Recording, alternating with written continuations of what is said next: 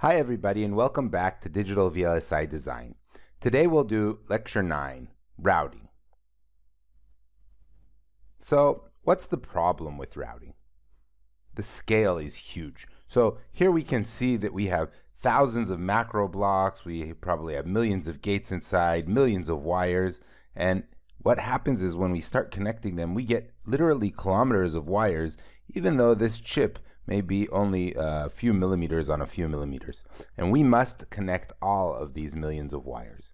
The geometric complexity of this problem is huge. For a basic starting point, we'll see that we'll take a grid representation. We'll decide that our chip is divided into these very fine, nice grids. But at nanoscale, the geometry rules are very complex. We have to take these all into account, and we have to route according to these rules. There are different routing layers as well, and the different routing layers have different costs, so we may want to route at a certain layer with certain rules, at another layer with other rules. We may have some sort of advantage to route in one layer than another. The electrical complexity is also hard. It's not just enough to connect the wires. We also have to ensure that the delays through the wires are small, to ensure that the crosstalk between the wires, the wire-to-wire interactions, don't mess up the behavior. We have to make this a good solution, not just a sufficient solution. So let's define our problem. The problem is that given a placement and a fixed number of metal layers, we want to find a valid pattern of horizontal and vertical wires that connect the terminals of the nets. The input to our problem is the cell locations, which came out of placement and some clock tree synthesis, and we have a net list of all the cells and how they connect to each other. We don't have the nets themselves. Okay, what we have to do is we have to give a geometric layout of each net that connects the various standard cells together, actually each pin of each standard cell to each other. We do this, as most of our algorithms do, in a two-step process. We start with something we call global routing, then we'll go into detailed routing. We'll get to that later, but they use the same type of principles to work. And our objective is, first of all, what we have to have. We have to have 100% connectivity of a system. We need to get to a point where our system, every single net in our net list is connected to its relevant pins. And we want to do this with minimum area and minimum wire length. The constraints, well, we have a certain fixed number of routing layers, and they have different types of design rules. All the design rules, different widths, spacing, and so forth. We want to meet our timing constraints. We have our SDC, and we want to meet our timing, our max delay and our min delay. We don't want to have crosstalk problems after finishing the routing, and we want to deal with process variations as well. That's pretty tough. So let's start by discussing some basic routing algorithms. And again, this is based on Rob Rutenbar's wonderful course. And if you want to know a bit more about it, I would go turn to Rob Rutenbar's course and his lecture slides. So let's start with the grid assumption. So despite the complexity of nanoscaled routing, we're going to use a grid assumption, and the complexity will come in later. Some of it we won't touch on in this course. So we're going to assume that the whole grid, our whole chip, is a grid of regular squares. Okay, a legal wire, what it does, it takes a source, some sort of a gate where, let's say, the pin of a driver, and we have a target, the pin of the sink, and we want to connect somehow the source to the sink. A legal wire has a continuous connection. Okay, so we have to have some sort of a short circuit between the source and the sink location. There may be obstacles in here, and obstacles are places that we cannot route through. For example, an obstacle may be if we already used that grid cell, we can't use it again, or else we'll have a short circuit between two nets. Okay, we're going to use what we call Manhattan routing. Manhattan, as you know, has vertical streets and horizontal streets, and or vertical avenues and horizontal streets. And this is, and we're going to always connect our nets in only vertical and horizontal routes, and so we call that Manhattan routing. That will help us eliminate all kinds of problems that would be to just give any given direction and shape.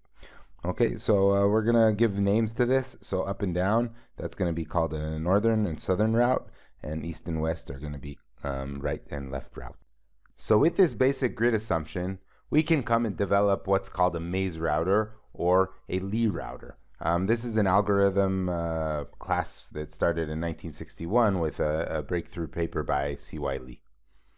Okay, so the strategy is to route one net at a time. So we're going to take all our million routes, we're going to select one of them and route it. For this certain net, we're going to find the best wiring path that it can have. Best will be the shortest, basically. There is a problem here, though.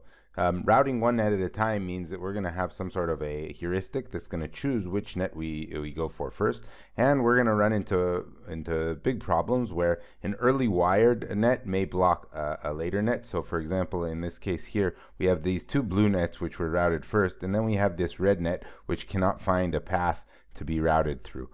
So if we would have chosen a different order of routing, we wouldn't have had these blocks and we would have been able to route this system.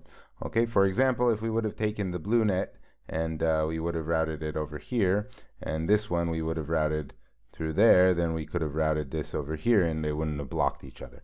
But because we chose to route these two first, we actually blocked the red one and we won't find a solution. But the sure thing is that we won't be able to find an optimal route for each net because previous routes will block them. Okay, so this is an important heuristic. The basic idea for this maze routing is, again, a three-step type of an algorithm. We do expand, then backtrace, and then clean up, and we'll go over these steps now. So the first step, again, is expand. So we have our grid here, we have our source in this box over here, and we have our target in this box over here, and we want to find the shortest possible path to get from the source to the target net with our assumptions, such as we can only put one net in each grid block. It costs us one step to go from one grid block to another, and we have to use Manhattan routing so we can go horizontal and vertical. Okay, so what we're going to do is we're going to start at the source, and we're going to give it the cost to route there. And in this case, we're starting with 1. So it costs 1 routing step, routing unit to put a wire there at the source. Then we're going to look for all the paths that are exactly 1 step away from it, and we can see that we get we can get to each one of these boxes within 2 steps. So one at the source and then one at this net, one at the source or one at this grid box. And we're going to continue until we reach the target. So all those boxes take 3 steps to get to. All of these take 4. Again, we can get to this guy by going 1, 2, 3, 4, and we reach that. Okay, we can reach this guy 1, 2, 3, 4, and so they have an equivalent kind of a weight. And we continue doing that until we eventually hit our target. And now we got to our target, and we can see that we can get to our target in 6 steps. Okay, so that's what we call expansion. If we look at this, we have this type of a wavefront. All of these boxes, they take all these grid spaces, they take exactly the same number of routes to get to. So we can get to this guy within 5 steps, and this guy within 5 steps, or this guy within 5 steps, or this guy within 5 steps. And that looks kind of like how a wave goes, or if you took a rock and you threw it into a pond, and how the wave goes and expands from where the rock hit. Okay, so we found that we can reach the target within 6 steps. Now what we're going to do is we're going to do what's called backtrace and cleanup. So how do we know which actual routing path to take? So we do what's called backtrace. We're going to follow the path length backwards in descending order. So we start with this box that's numbered 6 over here, and we're going to look for one that's 5. We found this one, so we mark it, and look for one that's 4 and 3 and 2 and 1. We could have done other things. We could have gone 6 to 5 to 4 to 3 to 2 to 1. We could have gone 6 to 5, 4, 3, 2, 1. You could have gone 6, 5, 4, 3, 2, 1. All of those were legal shortest routes. Okay, so this will mark the shortest path to the target. However, there may be many shortest paths, so optimization can be used to select the best one because we don't know which is the best of the shortest paths. That will only know according to the complete solution of our problem, which is very, very hard to do because we have so many options with a large design. Okay, but we selected one of them with some sort of heuristic, and now we have to do cleanup, which says, okay, we've routed the net. What do? We can't route anything else inside these boxes because our assumption right now was we could only put one net in each of these grid boxes. So what we're going to do is we're going to mark the whole thing, the whole net that we just routed, as an obstacle for the rest of the algorithm. So this black stuff means our next net cannot route through this blockage. So how do we deal with blockages? So now we've marked our first net that routed through here, and if we route something else through there, we're going to cause a short between two nets. So what do? This is our second source, this is our second target, and now we're just going to see that our algorithm will just go around these blockages. We mark it with 1 at our source, just like before. We look and we see that we can get to these 3 boxes within 2 steps, and then we continue our expansion, and what we see is that amazingly our algorithm will just go around the blockage. Okay, so we reached our target and we did backtrace, and we see that we were able to route our second target within 6 grid steps by just going around the blockage. Again, this is not the shortest possible net there is, because for example we could have gone 1, 2, 3, 4, but that would have gone through the blockage, and since we chose to route this one first, we've lost the ability to route it like that. But our shortest net within at this point of time is to route it that way. Okay, so to summarize the initial points of maze routing, we're going to start with expand. Expand is a breadth first search, a BFS, that finds all the paths from the source to the target in path length order. Then we're going to backtrace, which means we're going to walk our shortest path back from the target to the source. And finally, we're going to clean up, which means we're going to mark our net as an obstacle and erase all these distance markers. These guys are irrelevant for the next step. So that's our expand, backtrace, cleanup basic of maze routing. Are we finished? Of course not. So as we know, we have a lot of these types of fan outs, right? So we have some sort of a gate that's driving several gates. And up till now, we just discussed a point-to-point net. So this would be the source, and here we'd have a bunch of targets. So let's just take a 2-point net, 2 target, a fan out of 2. And so we have this source over here, and we have 2 targets. That makes a 3-point net. How do we deal with this type of a thing? Okay, so it's pretty straightforward, and our algorithm that we brought up till now deals with it very well. So we start with our regular maze routing algorithm to find the path to the nearest target. How do we do that? We put the 1 on our source, and we start our wave propagation, okay, and we go forward until we hit the target, and then we backtrace, and we're going to clean up. So we found that it took 4 steps to get to our first target. Okay, now what do? Well, remember that we're talking about an electrical wire. All of the points on this net that we routed now are going to be equipotential. So it doesn't matter if our second wire, it starts from here or it starts from there. They all are equipotential. All of the electricity is at all of these places at the same time. The voltage is equivalent. Okay, so that means we can just mark all of these guys as new sources. Okay, so we'll mark all of our initial route as sources. Then we'll clean that up. Okay, that's already routed. That's part of our final net. And now we'll start again. So if they're all sources, we mark them all as 1s. And now we can do our wave expansion from those guys all as 1s to 2s to 3s to 4s, and finally reach our target within 5 steps and do our backtrace and cleanup. And what we found is we can have this net that looks like this, and from this source it took a lot more to get there, but we don't care about that source once we routed the first part. Okay, this does not guarantee the shortest path. That's the shortest path there, algorithms for solving that. That's called a Steiner tree, but it gives a very good solution. Okay, our next problem is, how do we deal with routing several layers? So we already discussed that we're not doing this type of a thing where we have just one layer with things routing for each other. So we're going to use the same basic idea. We're going to make one grid for each layer of routing.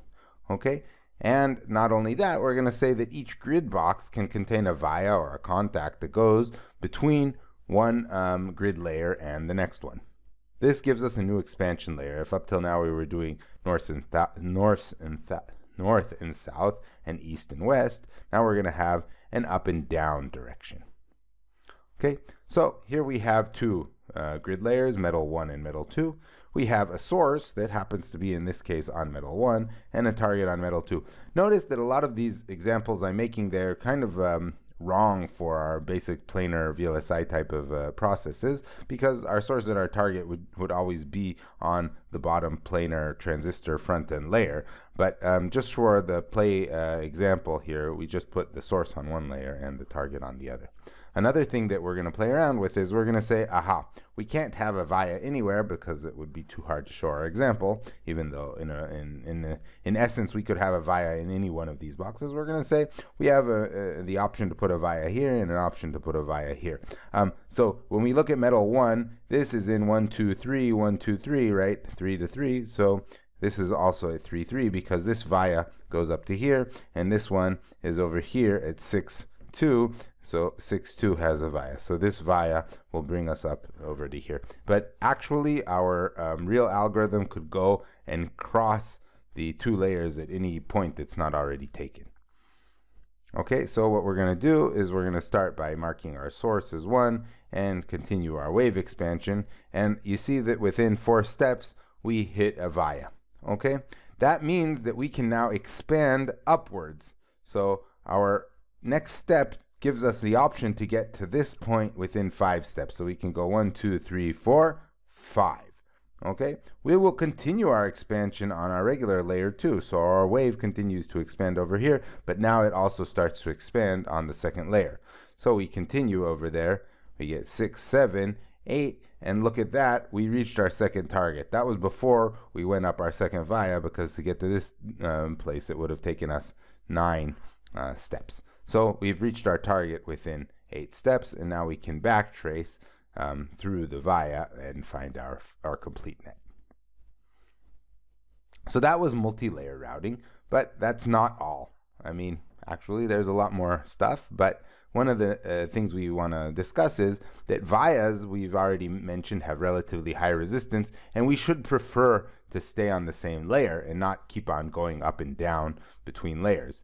Another thing is we said that we want to use Manhattan routing, where we have each layer only being routed in one direction, and then that helps us not block tracks and not have shorts and so forth. So we'll have a certain layer only going horizontally and another layer only, and that one was vertically, and another layer only going horizontally, and we can move between them using vias. But if we want to get from this place to this place, what we'll do is we'll use this layer going to the right and then go up in a via, and this layer going up. How do we make sure that the tool does that and doesn't just do that in one layer where it will block off additional horizontal layers this way?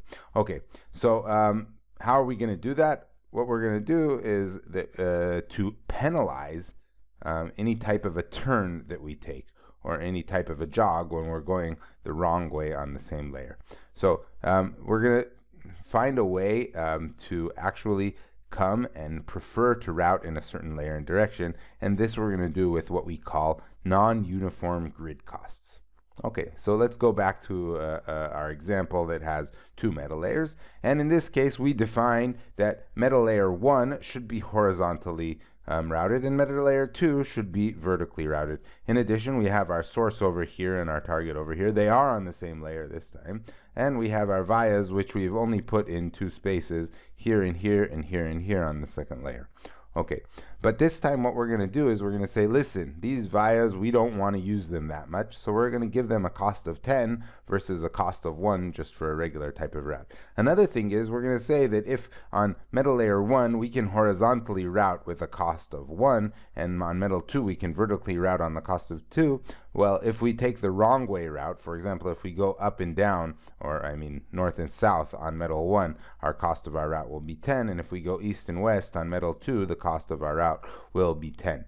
And let's see what this does. So we start with our source costing 1, and we know that we can go again horizontally. We can go to the east at the cost of 1, but the second we want to go north and south, it's going to cost us 10. So to get to these 2 adjacent boxes, it's going to cost us 2 to get to the box that's east of our source, but to get to the box that's north of our source, it's already going to cost us 11.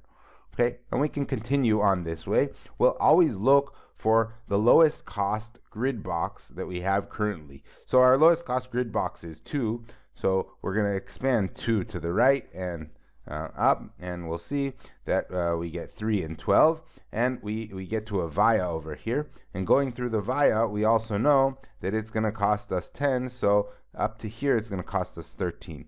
Our lowest cost right now in our whole grid is the 4 over here, so there's no reason to expand 13 until we've finished expanding 4. So we continue over here going 4, 5, 6, and 6 is still our lowest cost, so again, but it can only go up and down, or north and south, which will cost us 16. And we've actually gotten to the point where 13 now is our lowest costing box in the whole thing. So now we're going to assume that we used this via, and we're at 13 over here. And remember that now going north and south will cost us 1, while going east and west will cost us 10. So going south we get 14, and going west we get 23, and we continue like that. And now this via, which is the it costs 15. This guy also costs 15. So those were the lowest costing boxes in our grid. So we also continued going this way there. And what else? We went with our 15 down, and we got to 25 over here. Okay, but still 15 is our lowest costing box, so we continue to 16, 17, and now actually our lowest costing box over here is the 16 over here. And what we see is that our next step will actually bring us within the cost of 1 to our target, which will be 26. So we see that we were able to use our non-uniform grid cost to go through different layers. We cleaned that up, and what we see is that we only routed horizontally on metal 1, and we only routed vertically on metal 2. We chose to use 2 vias on the way. This is, of course, a strong function of the cost that we gave to vias and non-uniform and wrong direction routing. So this is a type of heuristic that we need to, again, set our costs in a smart way. So how do we implement all of this in software? Well, grids are huge. Let's say we have a 1 by 1 centimeter chip. That's a very, very big chip, but let's say that's the size of our chip. Let's say we have a 100 nanometer routing track, which is a good assumption for a nanoscaled process. It's probably even quite smaller than that. And let's say we have 10 routing layers, and for right now we'll just say that they're equivalent routing layers. But if we start multiplying each of those, we get 100 billion grid cells. Well, 100 billion is a really big number, and how are we going to actually deal with all of that, trying to route and keep all that data in our memory? So we need a low cost representation for all this. So there are different ways to do that. We can only store the wave front. We can remember which cells have been reached, what cost and from which direction, instead of remembering the entire grid. And we can use Dijkstra's algorithm to find the cheapest cell first. We also store the data in the heap to be able to easily choose the shortest route. But doing this is very hard, especially with the mini heuristics that I mentioned along the way, and with the amount of data that we have here with so many routes that we need to do. So we'll use different heuristics. We'll have to use heuristics that will help us choose which net to route first. Try to do that in a way that will help us and get to a better optimal solution. We want to bias towards the right direction so we don't start looking a lot in the wrong direction, wasting time, memory, and so forth. And then we have problems. We have all kinds of nanoscaled problems of crazy design rules. How do we go about fixing them? We have to make all kinds of heuristics about that. And we have many more problems. So making a router is a real tough thing. And routers tend to run for many hours in order to route blocks of chips. Well, how are we going to do this in practice then? Of course, what we're going to do is try to make our problem much smaller. And that we do by dividing and conquering, or using a global step before our detailed step. And this is called global routing. So what we're going to do with a big chip, we're going to make, or chip or block, we're going to make our problem smaller by dividing the block into big coarse regions. For example, we'll take 200 by 200 tracks for each box and call it a G box or global box. Okay, and now we'll maze route the global boxes instead of maze routing the detailed box. So what we're going to do is we're going to take our chip, we're going to divide it into a more coarse grid. And then for each of these cells, we're going to say we have this and this amount of sources, but not exactly say where they are inside the cell, just say that this is one box. And we're going to get to some sort of a route that goes from each source to each target. Of course, we're going to be able to have several sources and targets and routes inside each box, and we can actually have some sort of representation that will say how many routes are left through that box, instead of just blocking them off each time we mark one net. So by doing that, we're going to also take care of congestion. So congestion is the number of routes that are actually going through each edge of a box. And so if we take a global route that goes like this, for that net, it's going to take, one net this way, one net this way, one net that way, one net that way. And if we had a total of 200 nets, then we only have 199 left. And we can have some sort of a dynamic type of representation that will tell us the dynamic cost, which will tell us how much congestion we have there, and if we should use that box, or maybe we should give it a larger cost and use another box for the next net we want to route. So after we did that, then we can look at our specific net here. We kind of do some sort of assignment that says, aha, now we have our source that was over here. We have to we have our target is over here instead of over here, and now we just have to do this route.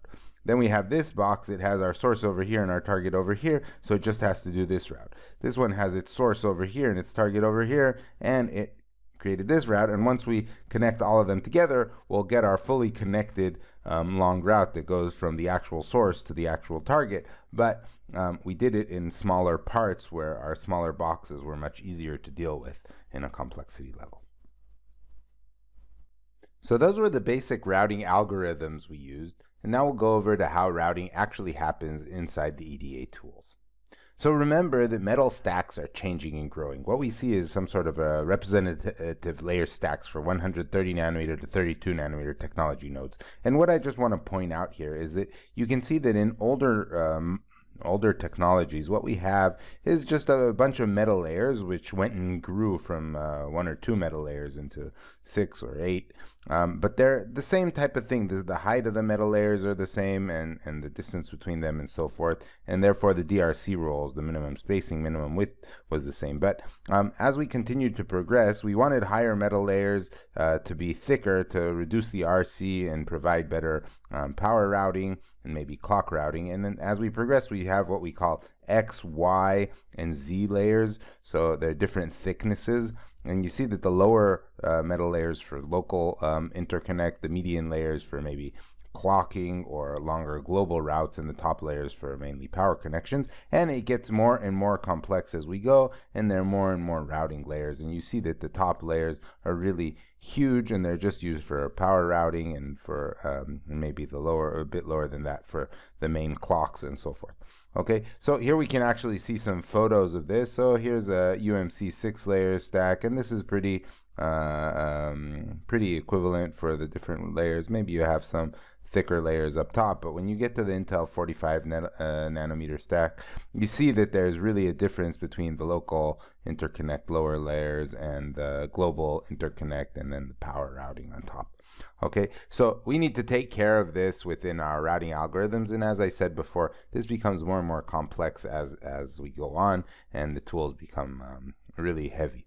Okay, so we start with global routing inside our tools, and we have to first say what our tracks are, what our grid spaces are. And a track is basically the minimum spacing between two metal layers. So we see here minimum spacing between 2 metal layers, and we have the minimum width of the metal layers. So what we usually do is we say that we want to put down a metal that it sits at the center of the metal layer, sits on this virtual like track, this point that we call a track, and we want to make sure that we can put another metal layer with a minimum width on the adjacent layer, and we won't have a DRC violation. So the size of the track is a metal width plus a metal spacing that causes the pitch between our tracks, and we basically lay out this track along our whole chip.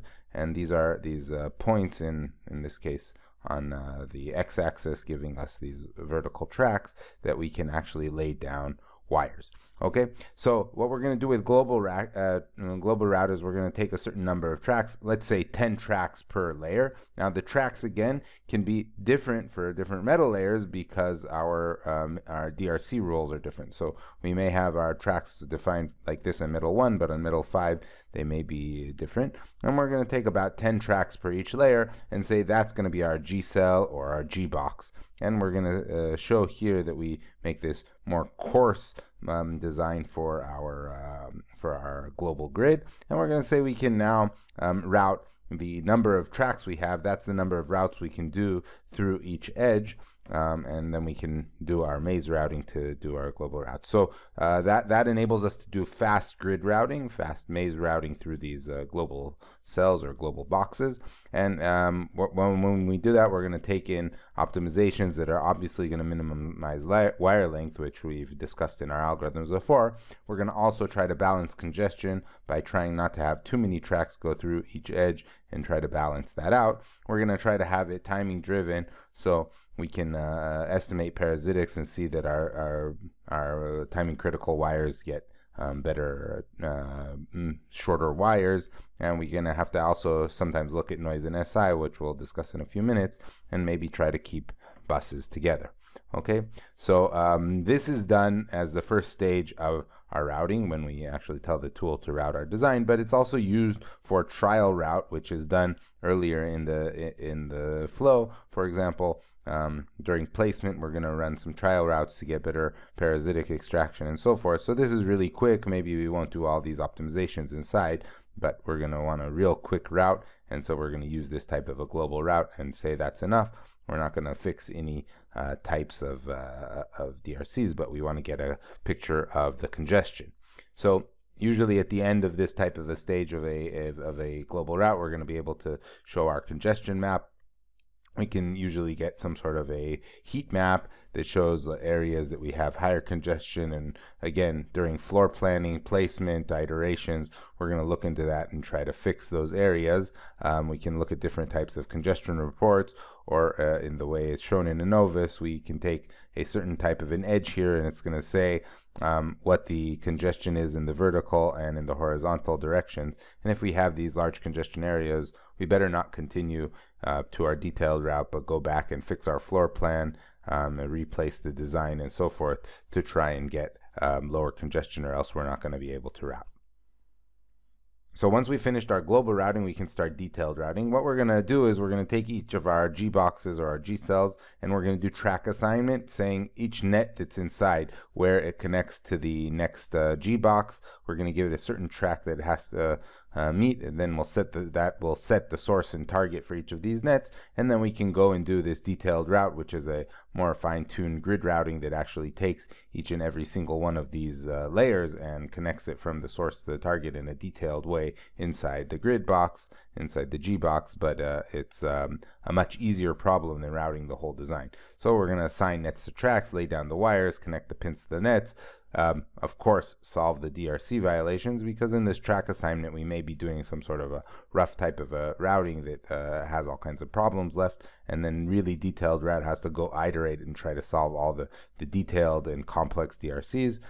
We also have to check if we have cross-coupling violations, crosstalk violations, and apply all kinds of special routing rules that we may have defined. So the flow is track assignment, and a type of a global routing inside the cell. DRC fixing inside a global routing cell, and continuing iterations trying to fix that. And you'll see that the tools, they tell you what type of a routing iteration it's going through on each of these cells. Okay, what kind of DRC fixes is it gonna apply? Well, we may have two nets that were laid down exactly on the same track. They're gonna be shorted together, so it's gonna have to put some spacing between them so they're not shorted anymore.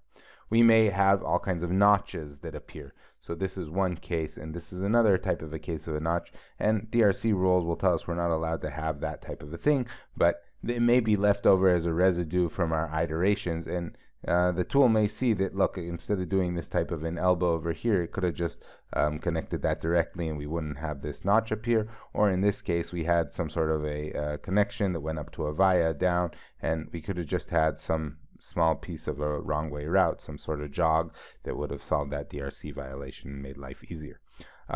We may have thin and fat spacing rules. So our tracks are based on minimum spacing rules, but then with complex routing rules, one of the things that happens is if you have a thick wire, you can't put it at a minimum spacing next to a thin wire, or if wires run too long beside each other. So these types of DRCs are going to be seen after doing our track assignment and our first iteration of a detailed route, and so we'll have to go and put some extra spacing between them. And finally, we may have all kinds of things, like when we take overlaps over our different via layers, we may have spacing violations that appear between the contacts or so forth. And one way to do that is just to offset them from each other so we don't get that minimum spacing violation. So these are just small examples of the types of DRC fixes that can be done in different iterations.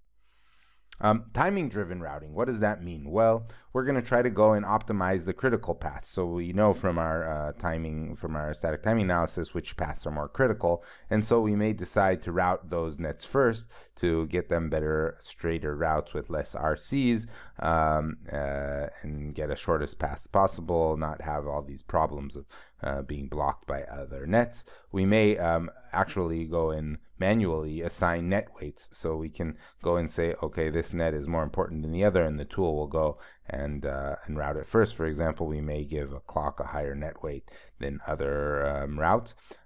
Then we can go and apply fixes such as wire widening. If we widen the wire, we're going to reduce its resistance, and possibly the RC delay through that wire will be lower. And finally, if we have a congestion design, we may need to set the timing-driven effort to low, or we may not be able to finish routing at all. And in general, there's lots and lots and lots of options inside the router, and just beware when you change the default options, because you may make things happen that take your runtime to infinity, and maybe you will finish with a lot of DRCs and not be able to route your design because of it. An important issue that we've kind of discussed in previous lectures, but we'll have to look into it again now, is signal integrity, or SI. When we talk about routing, signal integrity is crosstalk. That's true for clocks, as we discussed in last lecture, but it's extra true here. So what it means is that a switching signal may be affected by a neighbor, may affect a neighboring net and cause some sort of a glitch on it or so forth. We call the switching net an aggressor, and we call the affected net a victim. So that's our nomenclature for that. And there are two major effects. The first one is signal slowdown, and that happens when the nets are switching in opposite directions. So this signal is rising. At the same time, this signal is falling. And what happens is, because this rose and there is crosstalk between these guys, what happened is this guy started to fall, but then it got the glitch that moved it up. And in total, the delay, the TPHL of this guy got longer. So that's a slowdown effect. The same thing can happen with a speed up effect. So if this guy is falling and this guy is falling at the same time, it started to fall, but then this aggressor pushed the crosstalk through to the victim, and it caused a voltage jump that made a speed up on the net. So we got a shorter TPHL. Both of these effects are bad for us, because in signal slowdown, we're going to hurt our setup, our max delays, and in signal speed up, we're going to hurt our hold or our min delays. So we have to take both into account and check them and make sure that these capacitances aren't too big, so our bumps or our glitches that happen because of crosstalk will be too large and cause timing violations that we didn't expect from our standard static timing analysis. So what happens when there are multiple aggressors? What happens is we can have we can't maybe have. This is the truth in every single signal that we have. We have different timing paths, and the different timing paths have cross-coupling capacitance that is connected to some sort of a victim net. So when we're looking at a timing path that goes through the victim net, what we have to do is take all the possible aggressions that an aggressor can do and sum them up to how we can have bumps on this victim net. It used to be done with what we call an infinite noise window. So we take all the possible transitions, if this was doing a rising or a falling transition, take it into account with the cross cap, and sum up all of the different types of aggression that could happen at this victim net. And this was sufficient for older technologies, such as pre-90 nanometer or so.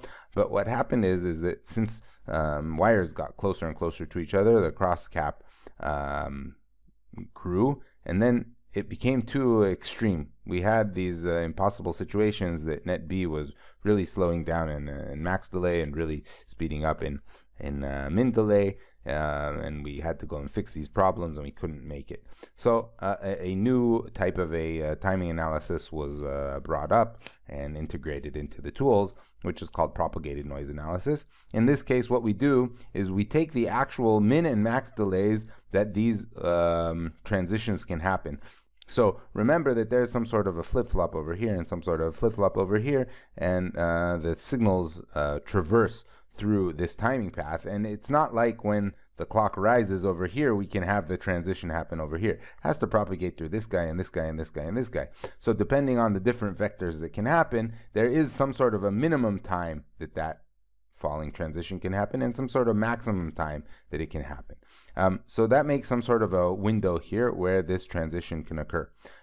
Similarly, the other aggressor can only happen in some sort of a window, and that means that if we want to sum up what the aggression that this guy can do and what the aggression that this guy can do, it can only happen in the area where these guys overlap. So what we're going to do is we're going to see what the timing window of this high to low bump can happen, what the timing window of this high to low bump can happen, and we're only going to have the worst case happen in the areas where they overlap, and doing that propagation makes our worst case be more reasonable and not some sort of thing that we can't meet. In any case, we have to run this type of analysis and make sure that our cross coupling is not too high that it causes us all kinds of trouble. So how do we deal with crosstalk problems? What are the solutions for it? So prevention of crosstalk is, first of all, to limit the length of parallel nets. So if we have two nets running parallel to each other, we should increase the wire spacing between them. In general, to just increase wire spacing between nets. Shield special nets. So if we have special nets, we can put a shield in the middle, and that will reduce the cross cap between them by a lot. And one thing that we can for sure do, if this is an aggressor and this is a victim, we can upsize the victim net, and that will decrease the effect of a cross coupling on this type of a net that comes after it. We can insert buffers as similar to upsizing the victim net, because it will mean that the drive of this part of the net is much larger on the victim. Okay, so let's just see a few kind of illustrative examples of this. So in this case, we had two nets, one over here and one over here, and there was some cross cap between this guy and this guy, so we just moved it over, even though it cost us extra wiring, and we could have maybe continued it this way, but we moved it over to reduce the cross coupling. Okay, in this case, we had two wires that were running parallel to each other, and so there was cross cap between them. And so what we did is we just moved this wire away, and we did wire spreading. We even traded off the placement of this third net and moved it in between them. We can ground nets, so we can add these shields in between certain nets, and they will cause some sort of a shielding between them. We have to connect these to a constant voltage if it's ground or VDD. Okay, and if we have a bunch of critical nets and they may be hurting each other timing wise because of cross cap, what we can do is we can take some non-critical net and reorder it so it's routed in between them, and it's a type of a shield between them. Another issue with that is what we know, what we call design for manufacturing, or DFM. It can also be known as, or certain parts of it is design for yield. And both of these are recommended rules that we usually say they're not a necessary DRC. In other words, our design will be manufactured properly without them. But if we want higher yield and to reduce the risk of certain chips being defective and not adding to our yield, we should follow them. So these include via reduction, redundant via insertion, wire straightening, and wire spreading. And so just as a couple examples here, and then I'll go through a couple more on the next slides. We may have, and this is due to the iterative nature of our routing algorithms, that we sometimes do things, then rip them up, fix them, fix DRCs and so forth. We may have some sort of wire that looks like this. And it may have empty space over here because of different, again, iterations that change things. Well, that was ridiculous because it's not good for RC, but it's also really bad for manufacturing, because now we have these jogs which have a much higher rate of defect than just a straight wire. So we should go over that, or our tool will go over that and just straighten the wire. Another example is we have a transistor that has two contacts that are symmetric to each other, and that's not great. There's a higher risk of defect there. So what we should actually do is just add a couple more contacts to make it a lot more symmetrical instead of asymmetric. When we talk about via optimization, okay, so after we do route, we can go and run a via optimization step, and this includes incremental routing for the minimization of vias and replacement of single vias with multi-cut vias. So vias are these types of holes that we stick inside our design, and they're really small and thin, and they're not good for many reasons. One of them is that they have a large resistance because they're kind of long and thin, and they're not made out of the same very low resistant copper that we use. The other thing is that there's a higher chance of having some of defect inside them, and so forth. So what we're going to do for that is two things. First of all, we're going to see if we can minimize vias, if there are places that we can run around and see if we can take something like this and just make it like that, not go up a layer and then down a layer, but just stay at the same layer, even if it causes maybe some sort of a small jog that that goes the wrong way on our same layer. That's minimization of vias. And the other one is to insert multi-cut vias, such as in our example over here. We have just a via over here that turns this way and a via over here that turns that way. And what we're going to do is look and see, and we can add 3 vias with no extra DRC violations on each of them. And then if one of them is defective, the other ones are still there. Plus it reduces the total resistance of the connection. Okay, so these operations are required for two things. First of all, reliability. So if a single via fails, it creates an open, and the circuit's useless. But if we have a redundant via, then that one will work instead. And the other one is electromigration. So vias, again, they're these thin type of there's a thin type of conductor with current going through it. That's a good place for electromigration to eventually break the wire. So if we have several of those, we reduce the risk of electromigration hazards through it. The next thing in DFM is wire spreading and widening. And wire spreading achieves two kind of basic things. First of all, it's lower capacitance between the wires, which gives us better signal integrity. So we can see here there's an area with all these wires that are very close to each other and so forth. And if after there's a high density critical area, there's a high probability of a yield killing effect. If some sort of defect comes here, it can short several wires together and so forth. We'll see in a second in the next example. And what we can do is spread them and add this extra space here. We reduce the density, it lowers the yield risk, and it maybe even improves timing. It for sure doesn't impact it. But the other thing is that there's a lower susceptibility to shorts or open due to random particle defects. So we see here two kind of pictures that show what happens where a random particle was inside our manufacturing process, and it caused all kinds of things. And this one obviously hits a bunch of wires and either causes an open to them or shorts them together, and this one looks like it shorts several wires together. So we can look at what can happen here when we do wire spreading and wire widening. So here there's 2 wires, and we have certain types of particles that, because they're big and the wires are closest to each other, they will short these wires together, whereas if the particles hit here, but if the particles don't hit exactly there in this area in the middle, then because we spread the wires, this particle will not short to this wire, and this particle will not short to this wire. So wire spreading reduced the number of defective chips we had. In this case, we have a thin wire, is the one in the middle, and if we got this type of a particle that hit right in inside this area, it would have caused an open and gave us a defective chip. But if we had a wide wire, which is the whole width of this, and the particle hit over here, we would still have a conductive path. Obviously the resistance would rise, but at least our chip would work.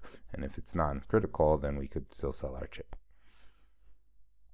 So how do we go about routing in EnICS in the Cadence tool? So the tool that we use is called NanoRoute. And NanoRoute provides concurrent timing driven and SI driven routing. So when we run route design, what we're going to have, it's going to look at both timing and signal integrity issues. It's not the main thing. We're going to run optimization steps after that as well, but still it does take timing and SI into effect. In addition, it can perform multi-via cut insertion, wire widening, and spacing to improve our DFM. So the commands for running it are, we're going to set a DB command for all kinds. There are lots of possibilities here, but for example, route design with timing driven true will mean that we apply timing driven routing. This has an effect on runtime, but it will hopefully come out with a relatively sufficient timing analysis. We'll have to write run some sort of timing optimization after it to improve it, and set the DB route design with SI driven to true. Will take into account the signal integrity effects and hopefully finish our design without too many coupling problems. And then we'll run our route design command. Following this, what we're going to do is we're going to go and do all kinds of post DFM types of things. So we're going to turn off our timing driven routing. We're going to say route design detail post route spread wire true, and what that's going to do is going to do wire spreading. Route design detail use multi-cut via effort high, so that's going to go over and try to insert multiple vias wherever it can, and we're going to run route design minus wire opt.